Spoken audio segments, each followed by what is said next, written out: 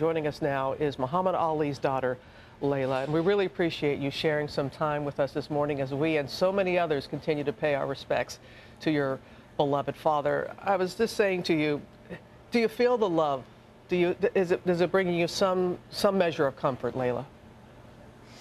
I've been feeling the love since before my father passed away, but I can say that I'm obviously really sad, but I've been sad for a long time, you know, just watching my father struggling with Parkinson's disease, and you know, you hold your head up and you say, yeah, he's doing great, but you know, I felt like he was trapped inside of his body.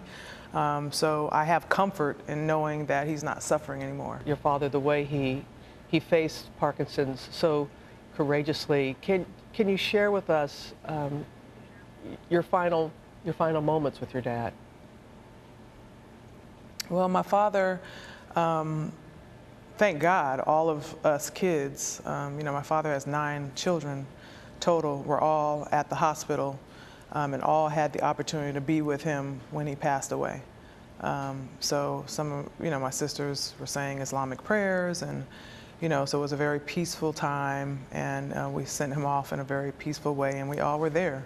And that doesn't always happen, you know, and everybody has the opportunity to be there, so that was very nice. It's very important to have his family there by his bedside. When did you first realize that your father was more than a world champion, that he was beloved all around the world and had such a great power and influence over people?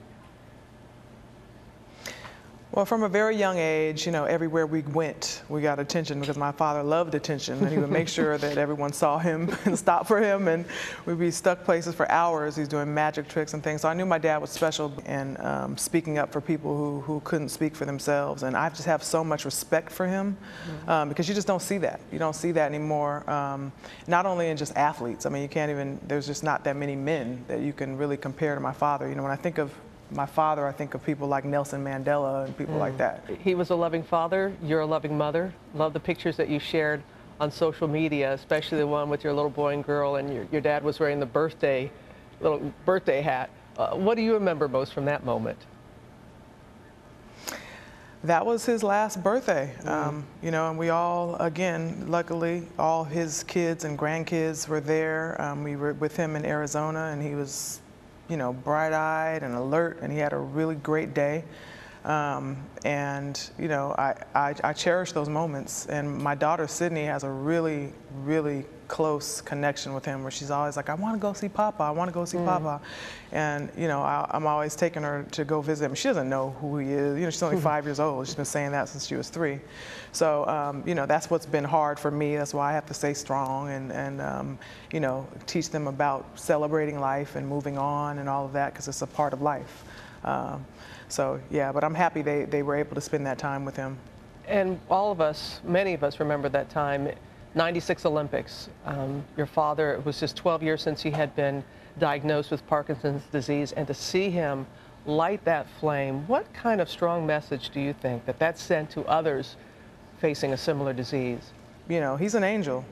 And just to hold that torch and be shaking and not be hiding his sickness, you know, and just showing that strength that he still has. Like I said, he just embodies so much, and it was just all in that one moment, and people just weren't expecting it. And this man transcends everything there is, and everybody just loves him, you know. So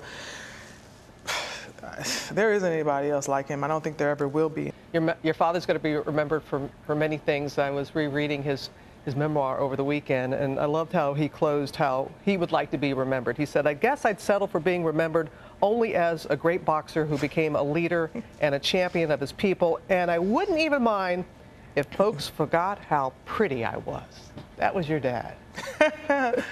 Classic. Classic Muhammad Ali.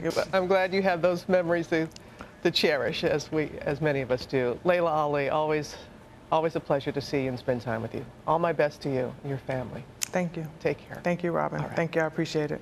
And she was saying, because, you know, there's going to be a big tribute for him in Louisville, and she said her father was talking about it, and he said, 10 million's not going to be enough to show up. Not even 10 million, but just his exuberance and love of life. I love that. An angel with a real powerful punch. Yes.